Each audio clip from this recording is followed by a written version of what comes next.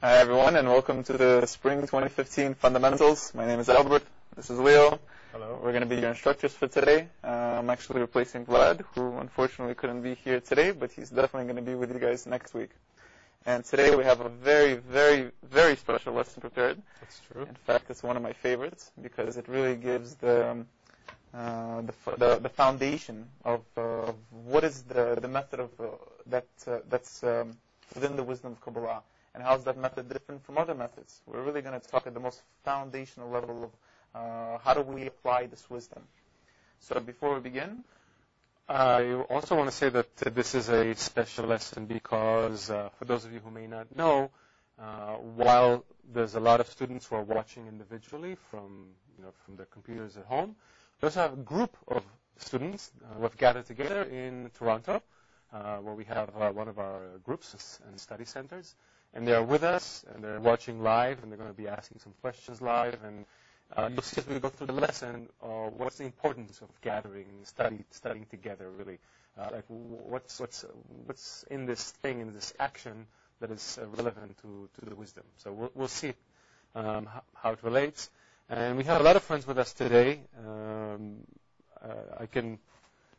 don't have time to read, obviously, all the names, but, just some people. We have Michelle from New York, Larissa from New York, Pina from California, had some great questions last week, Phyllis from Texas, Ken from Austin, we have Rhonda from North Carolina, we have Stardust, beautiful name, from Florida. We have quite a few people from North Carolina, actually. Guillermo from Colombia, I imagine that's the country, and Gloria from Mexico, and even Jose all the way from New Jersey. and I would like to remind everyone that we're going to try to make this class as interactive as possible. And on your end, that means sending in as many questions as you have. Just bombard us with questions. The more, the better. The friends that are in Toronto, I believe, are going to be able to ask live. Yes. And, of course, any questions that we will not be able to answer here will get answered in the forum, hopefully. If not, hit us again next time. Don't give up. Definitely collect the questions. It's always interesting to see, the kind of questions that we have and how they get answered.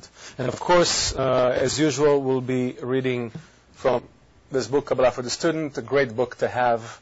And if you don't have it, you can also download the PDF from our website. So what are we talking about today? Today, well, it's really a continuation of, what was it today? Wednesday to Sunday. It's a continuation from Sunday's class where we discussed the law of root and branch. And we learned that Kabbalistic texts, and the Kabbalists in particular, they use a certain language.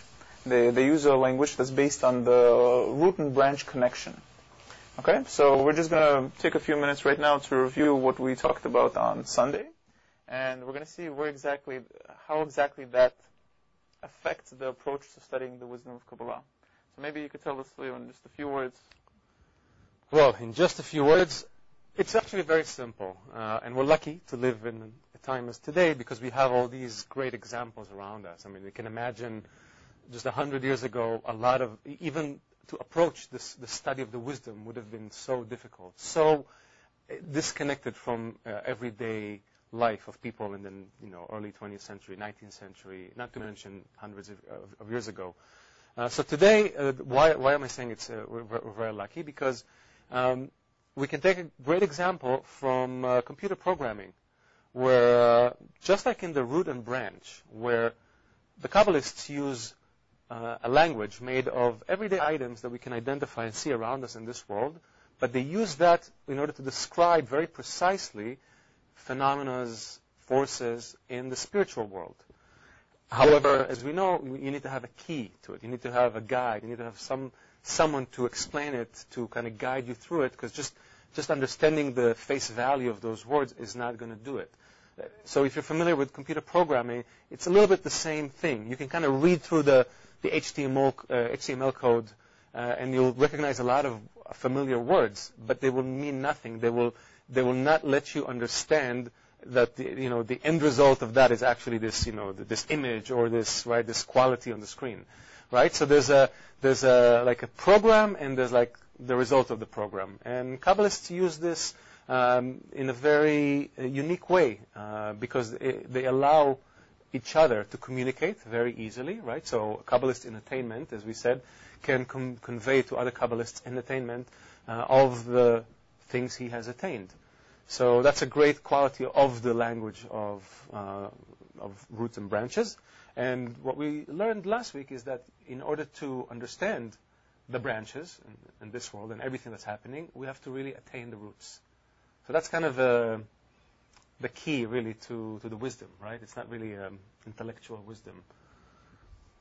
So, in other words, the Kabbalists, they give us all these different words, and unless we have this key that Leo was talking about, unless we have this key, we don't really know what these words are referring to. So they could be using everyday language, just like, we see book and tree and pen and different things of this nature. But we don't really know what these things are referring to. It's a really good example with the whole HTML thing. I like the example of a blind person, and you're trying to explain something to a blind person. And if the blind person has never experienced something as simple, let's say, as colors. Let's say you're trying to explain the color red. Or sunset. Or sunset. They used in the last lesson, Yeah. So how can you possibly explain something to someone who's never grasped it? You can use the same exact words that the person is familiar with. In fact, you could describe it in terms of numbers, right? Like a hexadecimal thing. You could try to describe it in the wave form. But in reality, until a person has actually experienced it, if a person doesn't have that sight to experience it, he really will never understand what this is talking about. So this is the problem with Kabbalistic texts, that in order to understand it, a person needs to already be in spiritual attainment. A person needs to be already have a certain feel, have a certain sense that is able to understand and feel and grasp what the Kabbalists are talking about. And Baal HaSulam writes about it in our Essence of the Wisdom of Kabbalah that we studied extensively also last week. On Sunday. He writes this on page 27 from the article, The Essence of the Wisdom of Kabbalah. He writes, this language of the branches, though extremely suitable for its task of delving into the studies of this wisdom, more than other languages, is only so if the listener is wise in his own right, meaning that he knows and understands the way the branches relate to their roots. It is because these relations are not at all clear when looking from the lower upwards. In other words, it is impossible to find any deduction or semblance in the upper roots by observing the lower branches. As we said, you need a guide, you need someone, and that's why we're lucky that we have actually a lineage of Kabbalists that we can follow in their footsteps. Without it, we would have been stuck here like animals, probably. So this is the general problem, right? We have all these Kabbalistic texts. We know they're based on this law of root and branch, but we also know that unless we're in attainment, unless we're in the degree of a Kabbalist, that we can't really understand these texts. They don't really tell us anything. And in fact, for thousands and thousands of years, people have been using the same text that Kabbalists use, but because they're not in attainment, they get a different picture from these texts.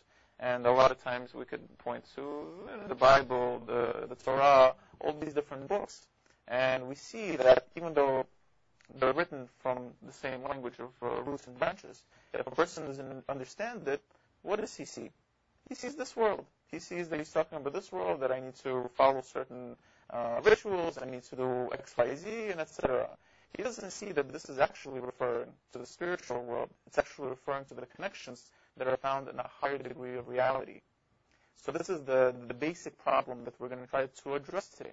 That how do we deal with it? How do we work with this? What is the method that the wisdom of Kabbalah is offering, if there is such a problem? And even more importantly, or as importantly, how do we use this language that we can understand to attain something that we have no connection to? Right? It's really it's an interesting puzzle if you think about it.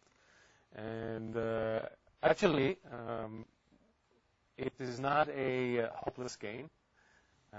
We were given something that we can use to attain spirituality.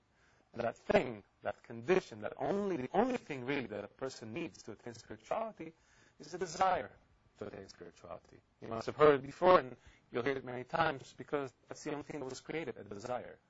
So that's our starting point. That's the foundation to want to reach spirituality. And we've talked in the past lessons about the evolution of desire, how it developed in humanity from the very basic desires that we share with the animate degree through the more complex desires that are really presented in the context of the society and the social interactions, and all the way to the finer desires that kind of seek to know and to know what's happening and why and what for and to what end. So as that desire develops, we come closer and closer to the spiritual path, really. So desire is more important than intellectual understanding. In fact, Kabbalists tell us, and we'll see momentarily, that intellectual understanding, in fact, can only stand in the way of attainment. So this is a very important, I think, point, because I think a lot of us, when we come to this lesson, we have our books and our notebooks, and we really want to be very good students, and and take notes and write everything and try to memorize and learn new concepts. And this is all good, right? I mean, you need it, right? It's really just like driving, right? You need to write a theory test, understand the size. You need to have a basic understanding of how the engine works, right? How the car works, how the traffic rules, how this works, right? But when you're actually driving the car, when you finally get to sit in the driver's seat and actually get into it, right? Intellect is not going to do you any good, right? You have to have a feeling of what's happening, and we know that how in the beginning, right, when you drive, those of you who have a driver license, the first time you're in the car, you have to kind of think about everything. I learned to drive stick, so it was like, I do this and I press that, and it's you can't drive with this intellectual process. The car is going to be doing this jerking movement.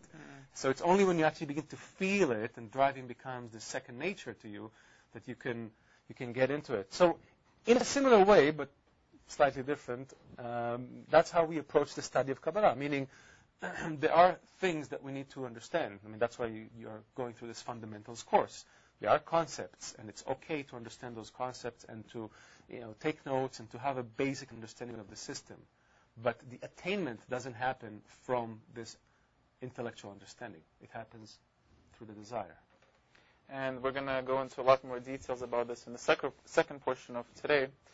But right now it's worth mentioning that if we cannot use our intellect, right, we say it's only the desire, what do? Right? We know usually we're intellectually driven. Like you said, we sit down, we take notes, we follow something, but we can't use our own intellect, right? It's something so almost, I don't know, it's in opposition to what we're accustomed to. How can it be possible? It goes against reason. Yeah, against reason, exactly. How can it be possible that we cannot use our own reason to sort of grasp this goal? Well, let's remember for a second from the last lesson why we cannot use it. Because our intellect is the intellect that was developed as a result of our egoistic desire. So it's the intellect of this world. So it's really useless to try to understand the upper world with the same intellect, because it's going to immediately convert everything to the egoistic terms. And it's not a process that you can intellectualize about, meaning we do this automatically. So the study of Kabbalah is really a study that we need something. We need some force. We need some means by which to kind of exit from that condition. How do we do this? And there's a few things. One of the most basic things is that instead of using our own intellect, we try to use the intellect of whatever is found on this higher degree. And we know that the Kabbalists are the ones that are found on this higher degree. So typically, what we would need to do is we would either need to follow the advice of a teacher, of an authentic Kabbalistic teacher who's found on this higher degree, or we would need to somehow connect to their books in a different way, which we're going to talk about in a few minutes. But right now, let's focus a little bit on this advice of the Kabbalists and why this is important. As Leo said, we're on this current degree of existence. And on this higher degree, we don't have any perception, we don't have any intellect. It's completely opposite to what we're used to. So much so that the Kabbalists tell us every single degree of spirituality is almost a world of its own. that from one degree to the next are such different rules, such a different perception that you can't even skip from one degree to the other. It's just completely different. You can't imagine it, even if you wanted to. Right. There's actually a great. I heard a great story, which we don't have time to share, unfortunately. However, but the underlying thing about the story was, try to imagine if you were conscious as a baby in its womb, and try to imagine your life in the womb compared to the life you're going to be born into. I mean, it's upside down, right? I mean, you get food from your belly button. None of your muscles, really are able to hold you. Your skeleton is soft. You can't make, you can't speak because and you can't breathe because your lungs are full of water. I mean, if you had to try to guess the kind of life a baby, is going to live based on this condition in the womb, it would have been nothing like this. I would imagine a world underwater where we all get fed through our belly buttons, and we're somehow connected to through a pipe to something. It's really unimaginable, and that's kind of the analogy between our state here in this world and the upper world, the world of causes, right? And Baal Sulam, do you want to read it, or I'll read it? Baal Sulam writes in page 28, continuing in the same article. He tells us, the lower is studied from the higher. Thus, one must first attain the upper roots, the way they are in spirituality, above any imagination, but with pure attainment. And once he has thoroughly attained the upper roots with his own mind, he may examine the tangible branches in this world and know how each branch relates to its root in the upper world in all its orders, in quantity and in quality. So basically, if you're a baby in the womb and you want to study about this world, don't ask another baby. Ask someone who's already, came out to this world. Which is why we need to rely on those that are already found in this higher degree. So we need to follow the advice of the Kabbalists. And the Kabbalists give us clear advice. And once we begin to actualize it, regardless of whether we understand it or don't understand it, we begin to slowly change, we begin to slowly develop until we become more in tune, more in balance with this higher degree. And how exactly this works, we'll learn in a few minutes. We just wanted to really point out this importance of following the Kabbalists. It's very similar to the example that we gave earlier with a blind person. If a person is blind and there's a person who has sight, naturally what needs to happen is the person who's blind needs to follow the person who has sight. Otherwise, the blind person will trip and fall along the entire path. So we need to use what we have, and we're very lucky that we have access to a Kabbalist in our generation that is able to lead us and guide us on this path towards spiritual attainment. There's a few interesting questions here. I don't know if we'll be able to get to all of them, but let's see. Annie is asking, if there is a root for every branch in the next higher world, does that account for my sense of my own higher self? Does it apply to people, not just objects? So, does it apply to people, not just objects? Of course, there's a root for everything. It's people, objects, you name it, there's a root for it. We don't quite know where our root is until we reach spiritual attainment. The Kabbalists do tell us that every single person has his own root, and this has to do with a person's role in the world, with his role in this connection of. I don't know if we've already explained the soul of Adam Krishon. A little bit, yes. A little bit. Okay. So we know that we're all connected in this higher state that the Kabbalists describe us. We're already all interconnected, and from that interconnection, we know that different people can have a different rule of their soul, as the Kabbalists put it. So they can have a slightly different role towards everyone else. We don't quite know what each person's specific role is until we have this spiritual attainment. But yes, every single thing has its own root. There's also another good question.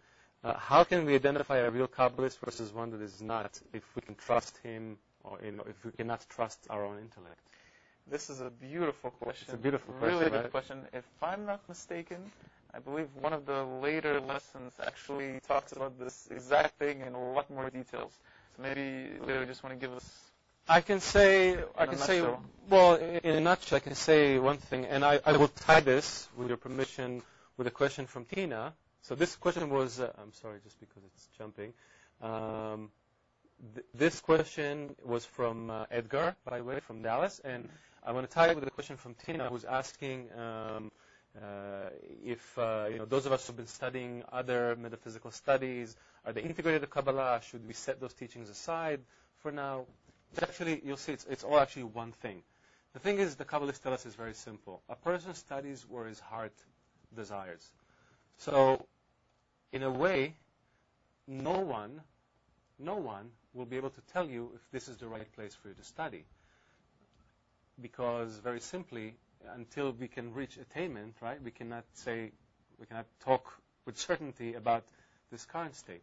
So all we have to do is we have to try to really listen into that inner voice of ours, that point in the heart that kind of pulled us towards these studies in the first place, and really try to feel it, right? To see how it feels in this environment and with these studies, with these ideas. And if a person is uncertain, he should absolutely try other methods, other approaches. It's okay. It's quite all right.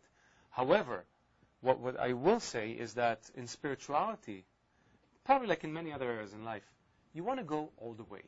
Meaning, it's not this kind of, we have a feeling that spirituality is like this big buffet where I can go and I can kind of take a little bit of eggs and some this and some that, and I have my plate, and I go back, and I come back, I fill it again. Spirituality is not that. Spirituality is more like a door that you open, and then it opens another door and another door and another door. You cannot be opening multiple doors at the same time. You really want to focus and really follow the advice of Kabbalists all the way through to see for yourself if they work. If you keep combining it, mixing it with other systems, and we're not in attainment yet, it's only going to create a lot of confusion. So, again, we'll touch it in a later lesson. My recommendation is, if you try something, kind of check with yourself, is this the place, does it feel right? And if it feels right, give it a chance. Like, go all the way with the advice, clean the table, start with a clean slate, because everything we know is surely a result of some confusion or another, which is a result of the language of branches and roots. So it's all, beautifully connected. It's all one big nice mess. It's all big nice mess. It's true. By the way, do you have a question from Toronto before we go to They said not yet. Said not yet. Okay. Do you want to take another question or move? I suggest we move to the next part because at 1:45 we say goodbye to Toronto. So maybe we should continue if no one has another question specifically on that. Okay. Let's go on. If there's more questions, we can take them later. Okay. So we just presented the basic issue that we're dealing with when studying the wisdom of Kabbalah. Meaning, there are all of these great texts of the Kabbalists, and they've really been open to the public thousands of years. The problem is that unless a person is in attainment, what happens? He really has no clue what these books are saying. He can read them, and he'll just become more and more confused because he doesn't know where exactly they're pointing to. He thinks it's talking about this world, but we know it's only talking about the spiritual world. So, with that in mind, why do we even need to study the texts of the Kabbalists? If we don't have the spiritual attainment and we can't properly understand them, why should we bother at all with these texts? Maybe it's enough, like we said, just to follow the advice of a teacher. What is the role of these Kabbalistic texts in our studies? So we're gonna answer this question right now. Well, so maybe I think we should read something from. This is from page 373 in Kabbalah for the Student, and it's the article. It's the introduction to the study of the 10 Sefirot. It's a very comprehensive article. We study it repeatedly over and over because it has a lot of depth. In this case, this is item 155, and this is the article that Baal Sulam wrote as an introduction to the 6-volume study of the 10 Sefirot, which is an interpretation, not interpretation, more like a commentary and explanation on the Ari's Etz Chaim, Tree of Life. So, let's just basically listen to Baal Salam instead of. And keep in mind that this is one of the most fundamental parts of this article, and you're going to hear it referenced again and again in our studies and later studies as well. So this is really very fundamental to everything that we do in the wisdom of Kabbalah. So let's see. So he says, therefore, we must ask, why then did Kabbalists obligate each person to study the wisdom of Kabbalah? Indeed, there is a great thing in it, worthy of being publicized. There is a wonderful, invaluable remedy to those who engage in the wisdom of Kabbalah. Although they do not understand what they are learning, through the yearning and the great desire to understand what they are learning, they awaken upon themselves the light that surround their souls. Beautiful. Let's read it again. Yeah, let's read it again. I mean, it doesn't matter. Every time you read it again, it opens up another layer. Therefore, we must ask, why then did the Kabbalists obligate each person to study the wisdom of Kabbalah? Indeed, there is a great thing in it, worthy of being publicized. There is a wonderful, invaluable remedy to those who engage in the wisdom of Kabbalah. Although they do not understand what they are learning, through the yearning and the great desire to understand what they are learning, they awaken upon themselves the lights that surround their souls. Okay. So it's very interesting because he brings up a few things here. He brings up that there's a certain remedy found in these authentic Kabbalistic texts, and that this remedy is based upon really, even without understanding, but just wanting to understand, by yearning to really delve into the depth of these texts to see what stands behind it. There's a certain remedy that works upon us, and what does it do? It slowly makes us more compatible with this upper world, more compatible with exactly what the texts are talking about. It makes us similar to the root that they're pointing to. So William's drawing us a beautiful picture over here. So beautiful, yes. Okay, so what are we talking about? Basically, this very interesting mechanism. So we have the heart, right? We have the heart. We have the heart is the seat of our desires, basically. And the way the wisdom of Kabbalah is built is that they're saying, okay, we can use this thing, we can use that desire, which normally is used selfishly, right, just to point us in sources of pleasure in this world. We can use that desire if it's aimed at spirituality, even if we don't know exactly what spirituality is and what we're trying to attain, but just the mere kind of pointing of that desire in that direction, what it does is it starts to attract this thing called surrounding light. This surrounding light is working on me even as I'm reading the text, as I'm getting to immerse myself with the material that Kabbalists who have attained the next degree, the spiritual degree, they are talking about. They're writing to us from that degree.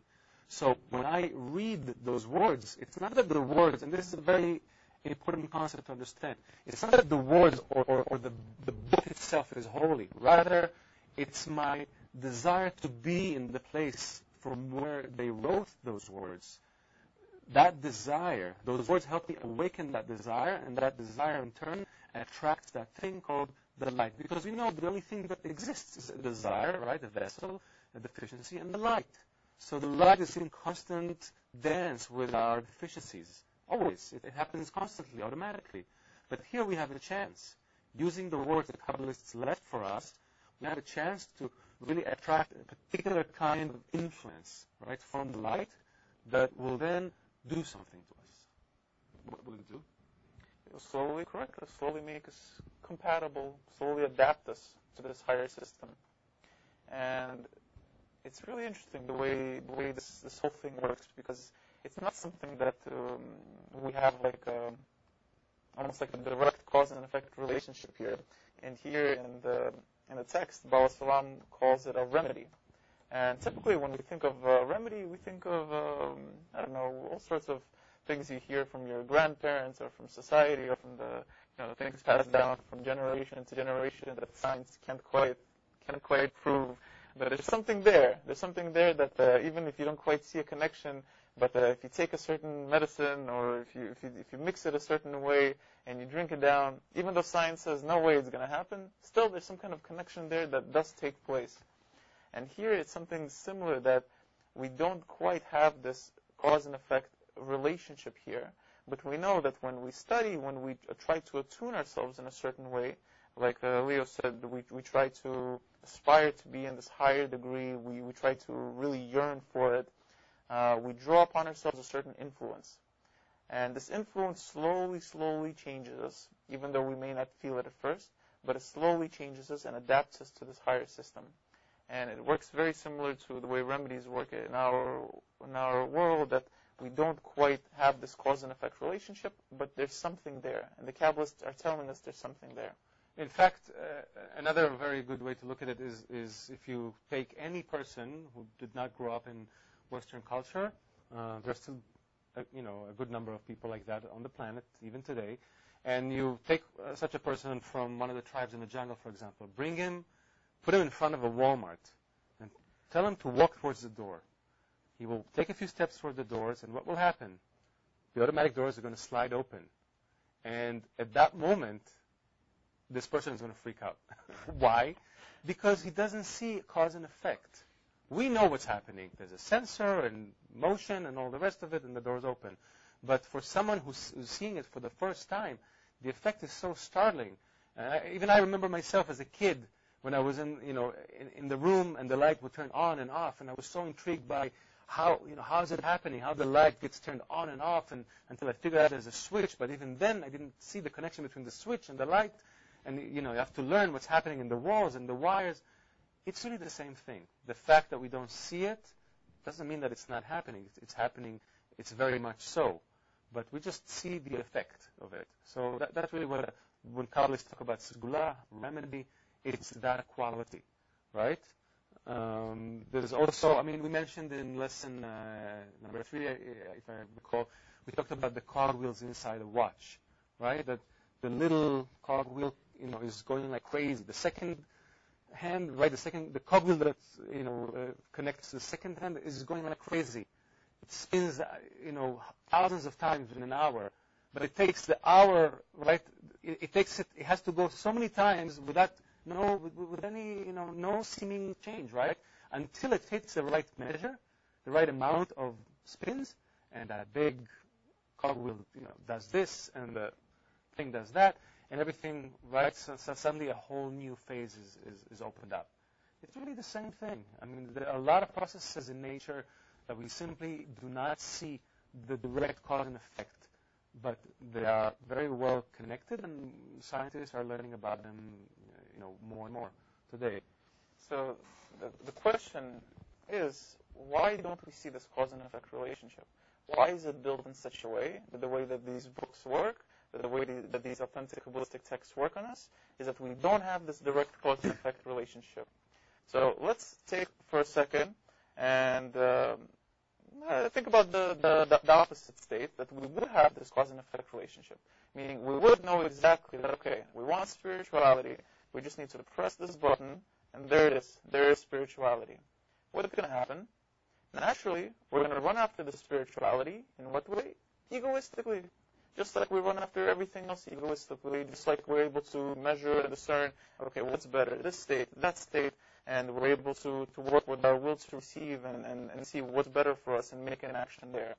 But here, precisely because we don't have this direct cause and effect relationship, precisely in such a manner, we're able to really aspire for spirituality, regardless of how our desire to receive sees it. And this is something very special, because as we learned, spirituality is something that's opposite to our desire to receive. It's something that functions on this program of the soul. So that's why, from our degree, we don't see how this cause and effect relationship works.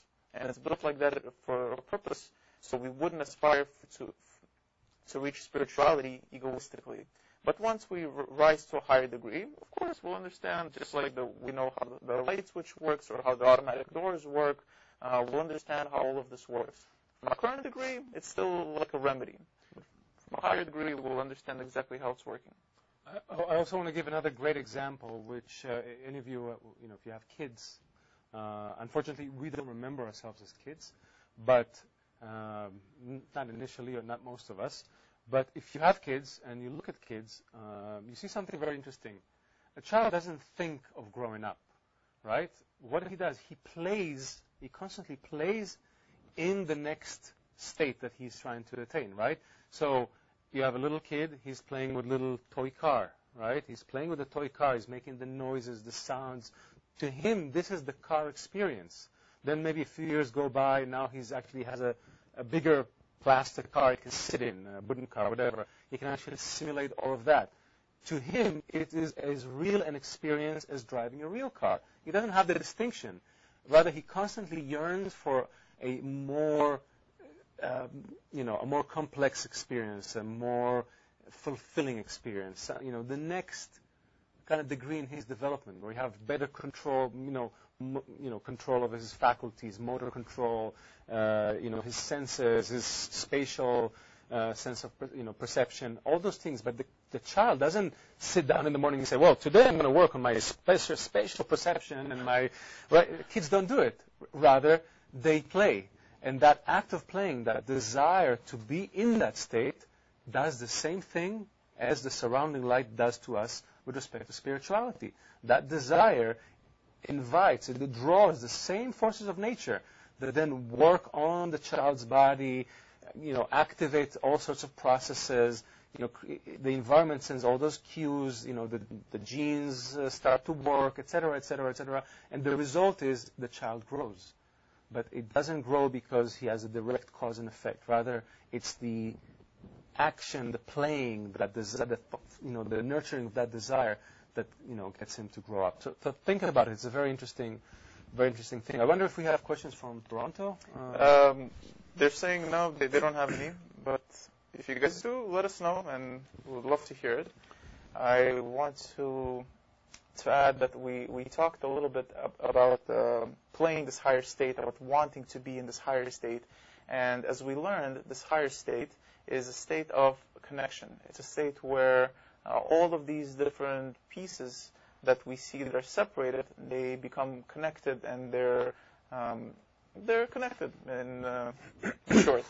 So we know that with this in mind, it's much more preferable to play this higher state of being already connected in an environment of other individuals who are also studying this wisdom, meaning in a group type of environment. When we're already becoming similar to the higher degree in such a way, it really makes it easier to draw this light that corrects us and makes us more similar and in tune with this higher state.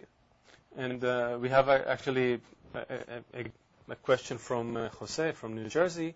He's saying, well, it's so difficult to break old habits and behaviors, and they are so ineffective, all those things. So what is an applicable step in breaking these old habits, relying on the power of Kabbalah? So, Jose, the way to do anything, the way to really grow our desire for the effect of the light, is by connecting with others. This is again another genius concept built into the system. Each of us were given just a little tiny bit, right? A small desire, just enough to bring us here. But from here on, it is our task to develop consciously, right? So in a way, we find ourselves like this child trying to grow up, but instead of this being an automatic process, nature or the plan of creation is telling us, no, now you do it. We gave you all the examples, all the metaphors. We showed you everything. We even gave you enough desire to bring you here to the starting point.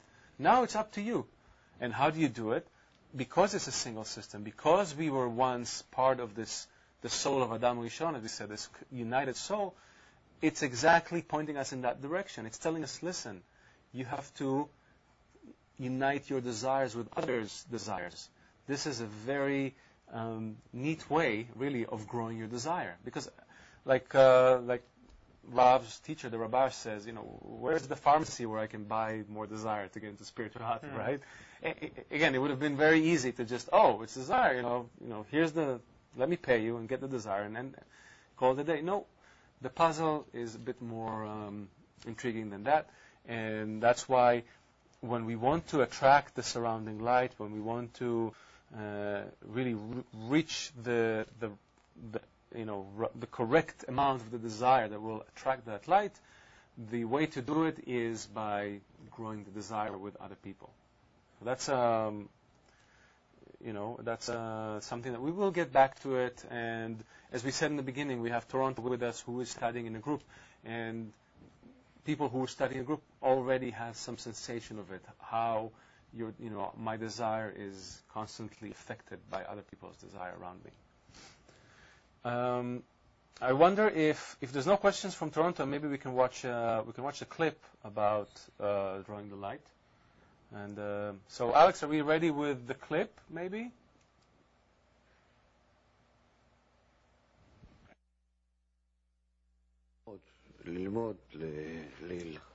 However, a person who starts studying, who wants to know, to feel, to understand, he comes with his will to receive. And he doesn't have all these discernments of lishma, lo lishma, for him, for others. He only knows what he knows. How the will to receive speaks within him, directing him. Rather, our entire work is to make actions that draw the light that reforms.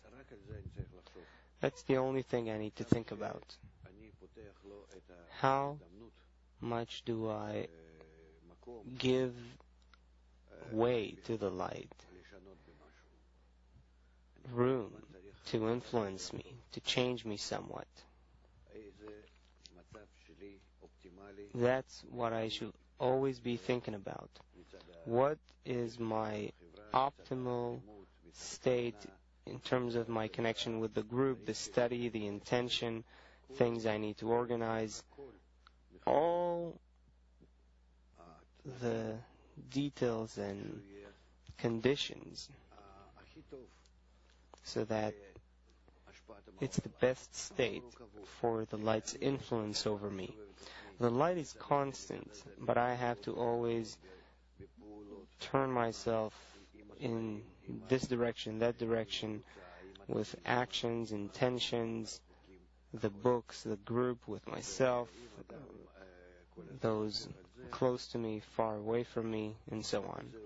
If a person always thinks about that and relies on this as his only hope, because he knows and he understands that nothing but the light's influence can help him, then he quickly attains results.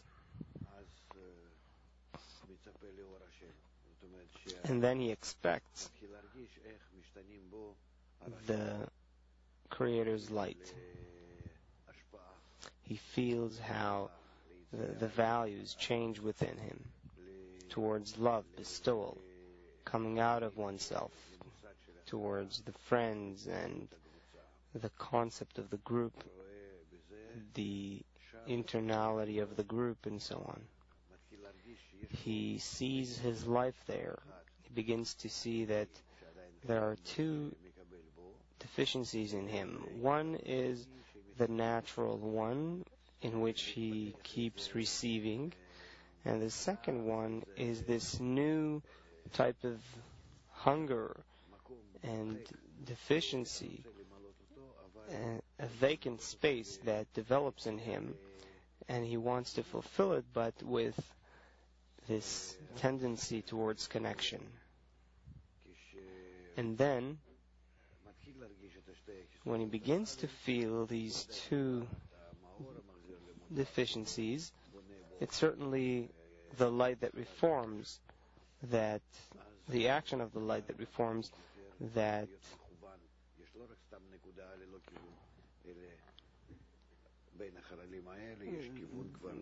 the action of the light that reforms that does it to him. So these two voids already are in contrast, and there's a direction, and therefore he advances. But the main thing is only to direct himself, to aim oneself towards the influence of the light that reforms in the best possible way, the most effective way.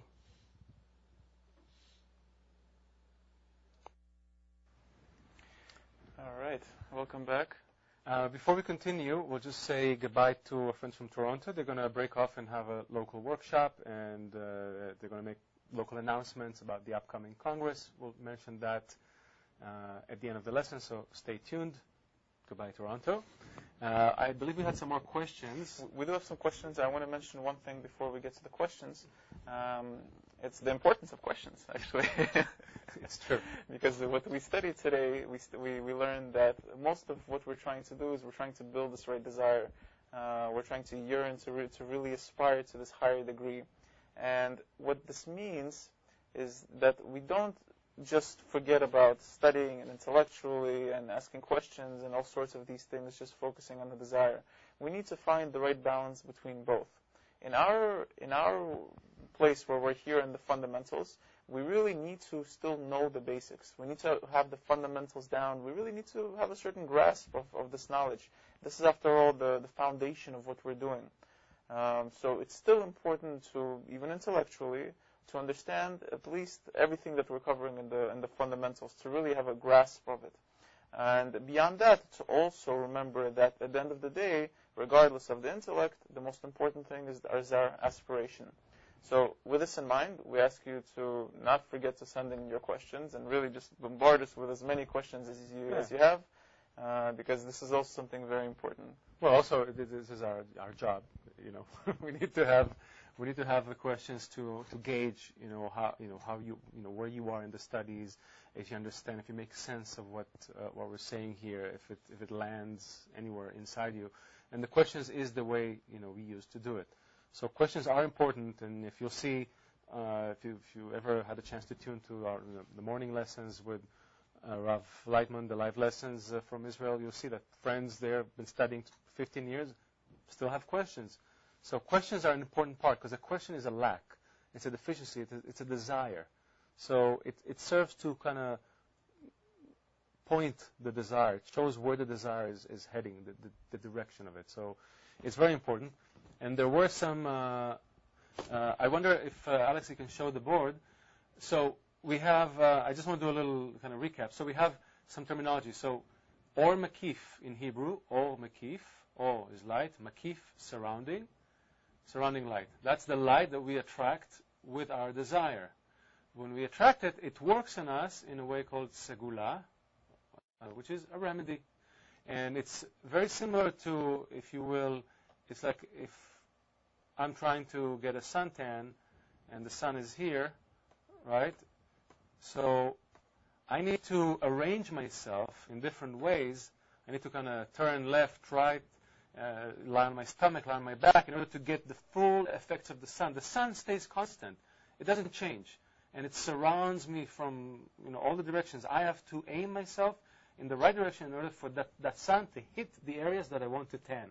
And in a very similar way, we have to arrange ourselves in such a way that the surrounding light will act on our desire and will correct them, will tan them, if you will. That's this spiritual suntan we're trying to get. To really show the light, this is what I need to correct, this is a desire, and please correct it. So it's a very similar process, only in the desire. Yeah, it really ties to what we talked about earlier, following the advice of the Kabbalists. Because the advice is really is them telling us which way we need to turn in order for this light to give us the maximum influence. So it's connected to the two. And I have had a couple of questions from Ken from Austin, asking how this Kabbalist environment is different than any other get-together. And I believe also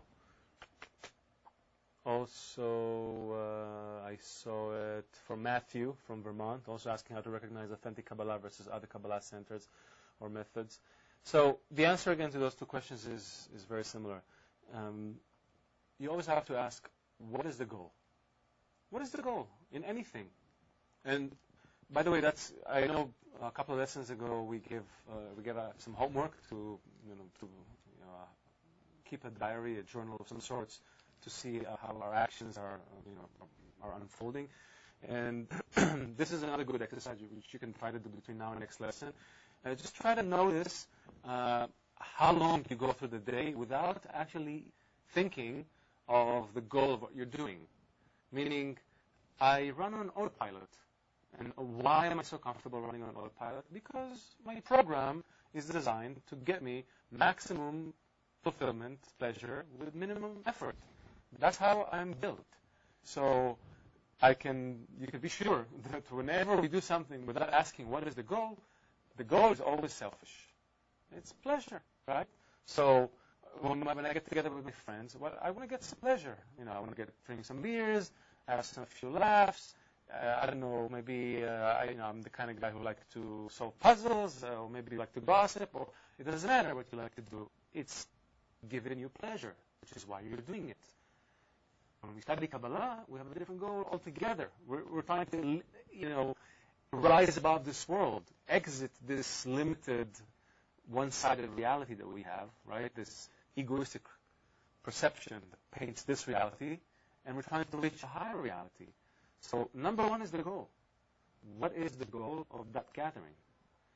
Now, once you have established that goal, you can ask, well, how do I know if I'm able to attain that goal in this gathering versus other gatherings? And here, really, it's a question of, okay, are you drawing the light?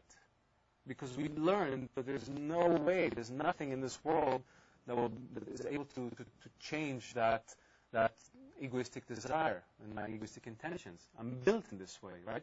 So there needs to be something that I can draw, that I can invite, I can bring in, that will help me change. So are we doing, when we gather, are we performing actions as Kabbalists prescribe to draw the light that will work on us? Right? And we have a few of these environments that are really most effective at drawing the light, such as Kabbalistic groups or getting together and really studying together. There's something special about studying together, as we learned that the upper system that we're trying to resemble is based on unity. It's based on connection. It's based on what Kabbalists call the soul of Adam Harishon, being unified, being as one.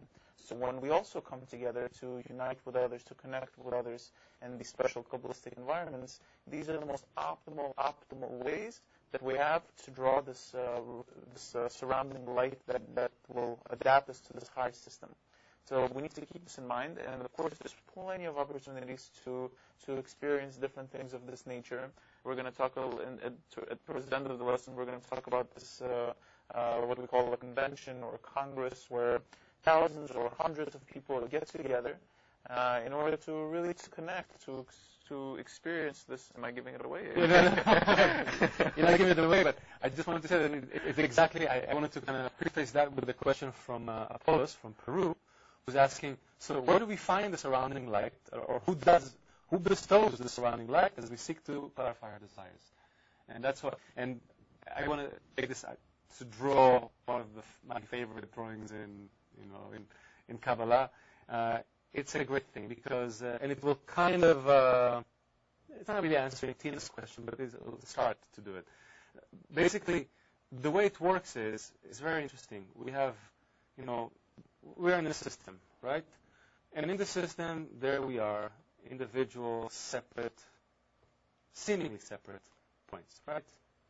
Each one of us going about, with our little desires. Each one is really stuck in its own little universe, so to speak, has that sensation of separateness. Top 3 squares not working. I'm sorry? 3 squares. So yeah, I'm told that you probably cannot see the top of my drawing. So we'll try to make it more focused on the bottom half of the screen. So what happens is, what is the kind of environment that we're trying to create? We're trying to create an environment whereby we're connecting we start to make those connections. We start to connect all these separate points that exist, right, separately in the system.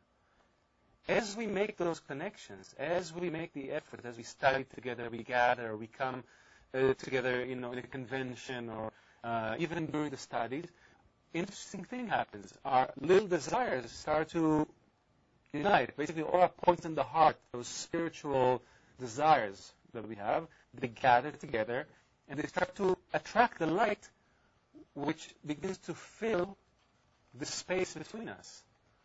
So you see, that's a very big thing.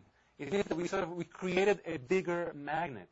So instead of this one guy trying to attract the light with like a little thimble to take some water from the ocean, suddenly we have a massive vessel. We have a container. We have something where we can already have some sensation, have discernment, have qualities, right? It's something you can actually work with. So that's an important aspect when you start to consider, the way we study the nature of gathering, things like the convention that we will mention at the end of the lesson. So this is really something that comes to us from the structure of creation, which, again, we touched upon, and I know we'll touch again later in the course, this soul of Adam HaRishon, which was shattered. So that shattering, as we recall, if we can go back to the illustration, the shattering means that these things, these connections, we stopped feeling them, okay? We're still connected. Nothing has changed from the perspective of the light or the thought of creation. But in our perception, we are not connected. We are broken, living individually in our little corners, right? That's what happened. But in fact, we are still very much part of this same soul called Adam HaRishon. We're not going to get into the numbers of it. There's 600,000. Those are qualities, enough to say, just so it's not confusing. We're not talking about numbers of people on the planet. Rather, we're talking about a certain quality, a certain intensity. Okay? It's like you can have the light flow a certain intensity through many light bulbs, or in one big light bulb, it's the same amount of light. It's not broken into smaller pieces. We measure it with a certain wattage, right? How many watts are we producing here? So it's very similar, those ideas. And again, we'll get to it later. We don't want to confuse. We want to really kind of remain in the material. So if there are no more questions on this, maybe we should go to the kind of last. Yeah, let's cover the last part. Okay, so we have many books, right? I mean, in our method and in general. I mean, if you go to the library and you start looking for, texts about spirituality, I'm saying even within the context of Kabbalah, of kind of just this part of the sandbox, so to speak, there are many books, right? And they're all written very differently, right? Like I can open up a Bible and it sounds, very biblical. I mean, it's true, and God said to Moses, and Moses, it's very dramatic. Like you really want to make a movie out of it, right? And then you can open a different kind of book, like the Mishnah, if you heard about it, or the Talmud. And if you read that, it sounds like an episode from Law and Order, or right? It's more like a TV, a legal drama on TV, right? Who did what to whom? Who owes money for the donkey who broke his leg in your field behind the fence, at night, and all that. So that's this kind of legal text, which again the world has taken very seriously and used, and outside of the search for spirituality. Then you have this other kind of text, which is really sounds like fantastical kind of stories, right, with symbols and signs, allegories, all those things. And finally, you have our books. I mean, the books that we have, the books that the kind of articles that Marcus read from the preface to the Wisdom of Kabbalah, which talk about Partsufim and Sfirot and all those things.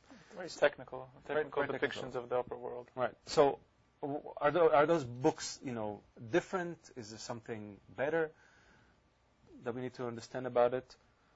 So, again, we don't need to get too technical. I'll write the names so we all see it. So, the biblical language is the language of Torah. Torah, it's the Bible, right? It's that kind of language, as we said. The other one is it's called the language of halacha. Halacha is like law in Hebrew. It's like practical, like how you walk about, right? How you walk through life in a way. So This is more kind of like a legal type of, and this is the Talmud. Talmud, Mishnah.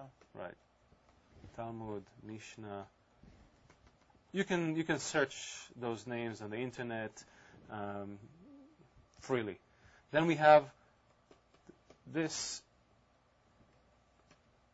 Haggadah.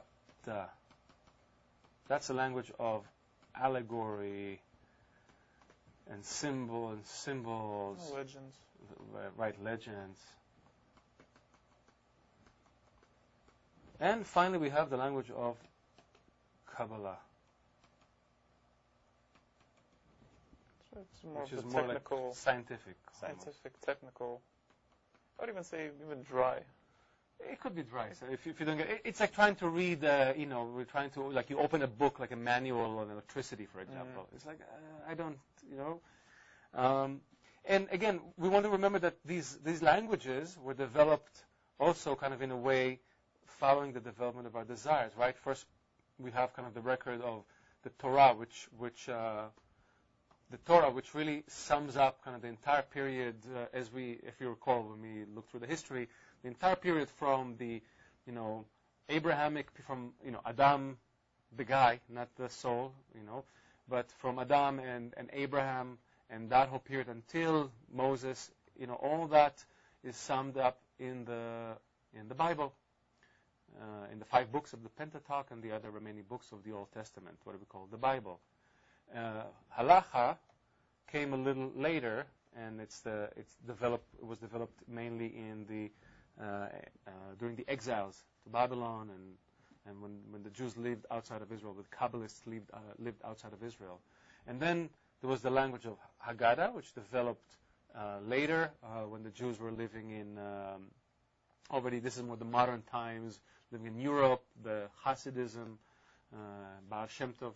I'm throwing those names out. It's okay, you don't have to remember those. But I'm just trying to make a point that this was a process, just like our desires developed and just like we evolved, the same way the language we use to write about our experience of the correction of spirituality, those evolve as well. And Kabbalah, that's really started all the way from pretty much from that time, around the time of the temple, and kind of developed all the way to today. That language basically is the language that's most suitable for us.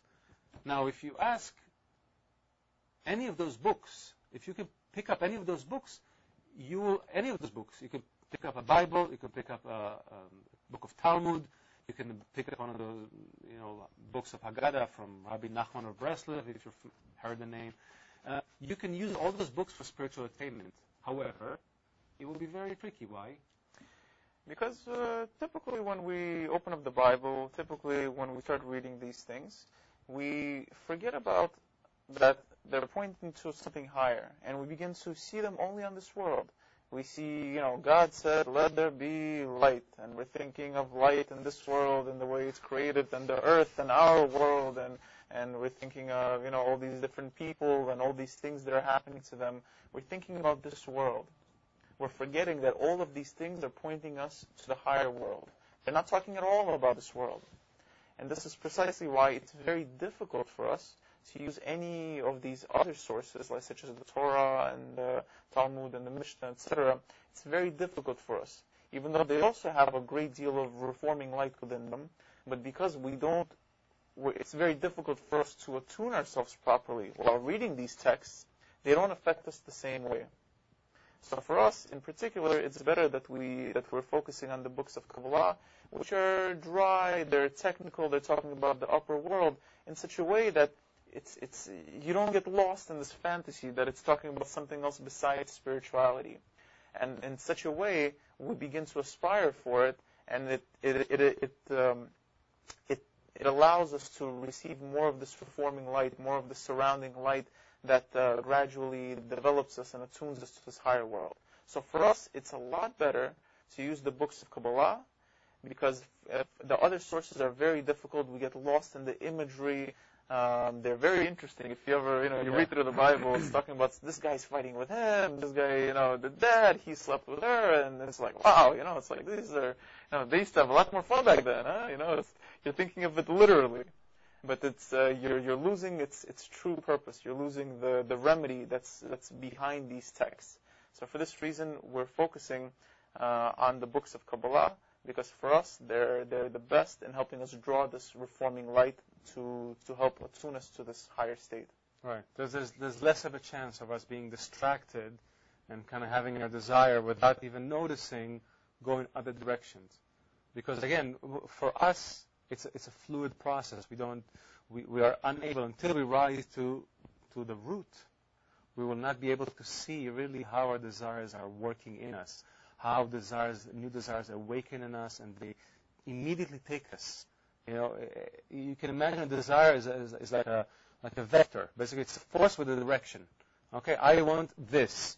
So the minute that desire comes into my consciousness, and even before that, in fact, my whole being is already moving in that direction. I'm getting ready for that encounter, for getting that source of pleasure. And it's a very, that force is very volatile, right? It's very easily swayed. You can compare it to, for example, I remember when I was a kid and I went to an amusement park the first time, and you want to be on all the rides, right? All the time, until at the end of the day, if you just run from one ride to another, you never end up on any rides, right? You're just running between full of excitement. So it's very similar to that. We're constantly in this state of stimulation. Our desires are constantly stimulated. So when you study Kabbalah, you really want to focus, hone those desires just on that one direction, and that direction is towards that source where the light is coming from. So that the light is working on you, because that's how it works. We have a lot of questions. We have a lot of questions.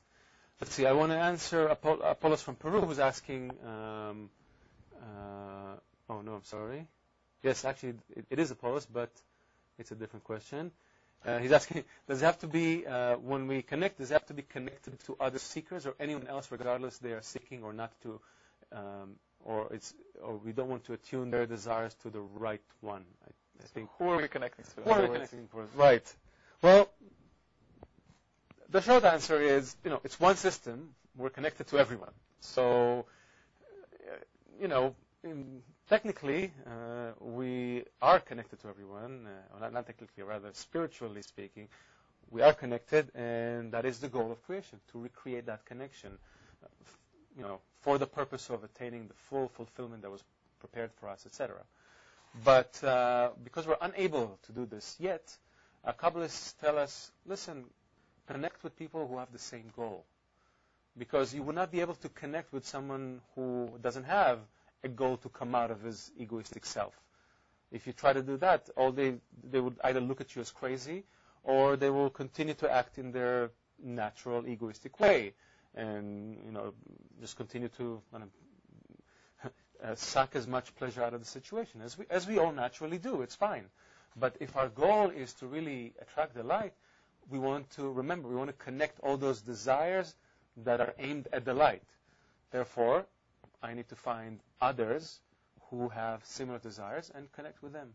So this is very important. And again, I don't know if this is in this semester or the next, but you'll understand how the system is built, and there's like the order of correction and how it's done. And it's a little it's a little bit like when you want to kind of ferment milk, right? So you start with a small culture, and then that culture grows throughout the whole milk. But first you have to create that initial culture. It's very much the same, The whole world needs to be corrected, connected, but we start with those who have a similar point in the heart. And keep in mind that what we learned today is that the entire work is building the right desire for spirituality. And if we, by ourselves, we just have, like Leo said, we just have a little tiny piece of that desire. When we begin to connect with others, the desire multiplies. But if we're connecting to somebody who doesn't have this desire, then we're not building that desire. We're not building that correct desire. If they don't have a desire for spirituality, what's going to happen as a result of this connection? So we really need to connect specifically with those who have a point in the heart, not just with those with a point in the heart, who are also on the same path, meaning they're also here, who are studying with you in the education center, or all over the world in our system in Bnei Baruch, who are studying with us. And it's very important. Why is it important? It's because when we study, we begin to connect our desires. And if we don't have the same desire, where is the connection here? But if we do have the same desire, if we're both aspiring towards spirituality, we're here in the same path, with the strong points in the hearts, we're aspiring for this goal, then the desires begin to multiply. This is precisely why we have these big conventions that take place once, twice a year. There's one that's going to take place in New Jersey on July 24th, actually, if this is something worth writing. July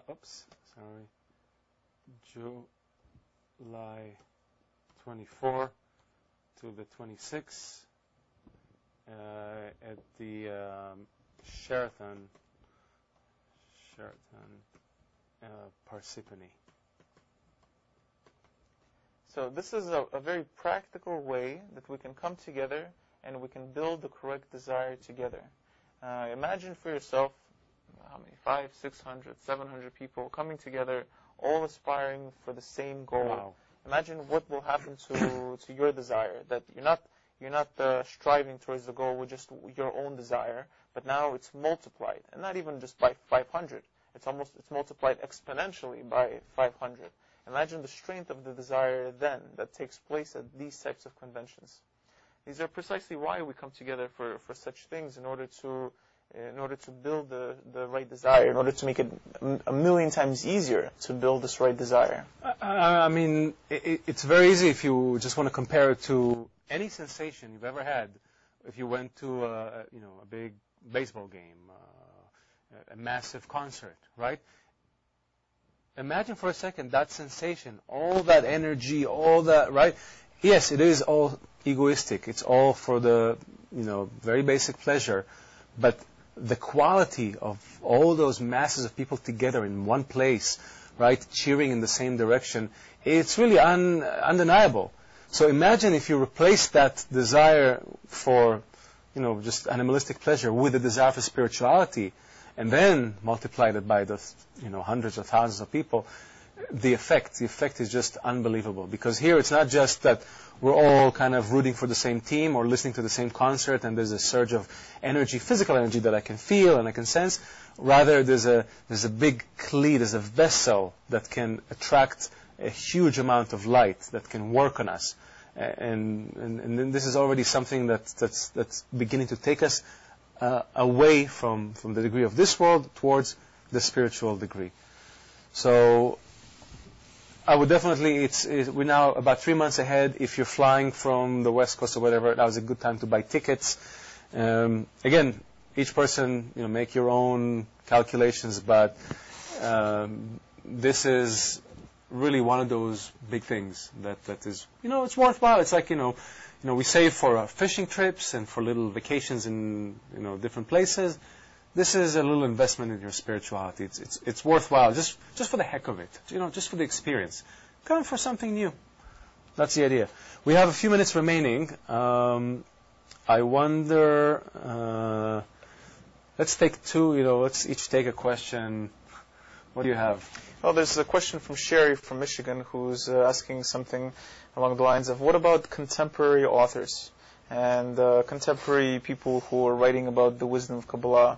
Do we use these books? Are they also considered these, the fourth language that are using the writing of the Kabbalists? What about these people? Well, I'll sort of reiterate what we said in the very beginning. In our world, it's very easy for us to kind of jump from flower to flower, and we think we're not missing a thing. And the digital culture hasn't made it, easier, but it is making it a bit more apparent. I mean, we're starting to see that, we're not really multitasking, or either where we have fragmented tasking, right? We're not doing more things better, we're doing fewer things better.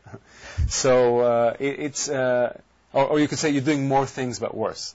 So similarly, what I would say is only you can tell when you've attained the first degree in spirituality. You can tell, which books are worthy and which are not, which authors are in attainment and which are not. Frankly, it's very confusing. The only advice we can give you is Kabbalists have made it very orderly. They have a lineage. A person in attainment teaches another person who reaches attainment, who then becomes a teacher for the next kind of group, the next generation. And there are books. Everything is much more sort of streamlined in that direction. So it's easier to kind of follow very practical advice and check your progress. And really, if you place yourself in that process fully, then you'll be able to make a judgment call. Otherwise, you'll never be able to see it. We will always be confused, because remember, until we reach that first degree of spirituality, we're judging everything from our egoistic vessels. So I can't tell you. You can go to Eckhart Tolle and ask him, but what can he tell you? You have no way of knowing what he attained. So we really have no way of checking any of those things unless we place ourselves into that environment, abiding by a certain set of rules, and checking our progress. There's just no other way to do it. And while there's a lot of great literature around the world, I think that if you decided to kind of investigate a path, you should examine it all the way. It's really just like hiking, right? You can't climb multiple mountains. Multiple trails. Right. I'll start with this one. And then, yeah, I mean, if you want to reach the top of the mountain, you got to climb the mountain, on the trail. If you just keep changing trails, you're never going to rise up. You're going to keep kind of going around the base of the mountain. So choose a trail. And with this in mind, we are sadly out of time, and we need to go to announcements. That's true. So we have, Spring 2015 Fundamentals. That's us. Yes. Your next lesson will be on Sunday, May 10th. If you're interested in meeting others who are studying Kabbalah, there will be a North American convention, as we said, New Jersey, July 24th to the 26th. Start making plans to attend now. The website and registration will be up soon. And we'll keep you posted as more information becomes available. Last, as always, please take any unanswered questions to the forum, where our instructors and moderators will answer them for you. That's it for today. We hope to see you next Wednesday. We hope you're going to tune in Sunday for the next lesson, and we're going to see you next Wednesday. I'll be here with Vlad, and have a great evening. Goodbye. Bye, guys.